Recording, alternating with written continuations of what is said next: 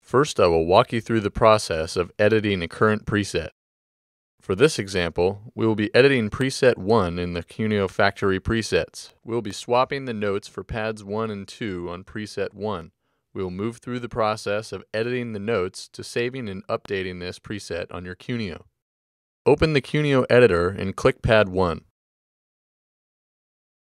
Once the pad has been selected, take a look at the edit pane on the right side of the editor screen. Now we will enter a note. Notes are entered using their numbers. In this example, we are going to swap the notes on pads 1 and 2. In preset 1, pad 1 is set to note number 36 and pad 2 is set to note number 37. Enter note 37 into the note edit box on pad 1. Now click on pad 2. Enter note number 36 into the edit box on pad 2.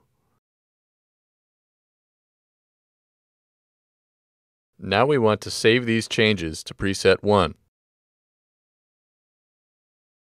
Look at the bottom right side of the Cuneo editor screen. You will notice 4 buttons: Save Preset, Revert, Update Preset, and Update All, as well as a drop-down menu and an editable text box that reads Drum C1 to D#2. Because changes have been made, the Save Preset button at the bottom right corner of the editor screen will flash red. Click on the Save Preset button to save the changes we've made. Now we will update this preset on your Cuneo.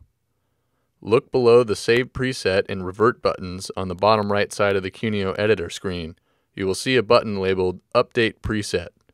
Click on the Update Preset button. This will download and overwrite preset 1 on your Cuneo hardware. You will notice that the first pad on Cuneo will flash, providing you with feedback that your preset has been updated.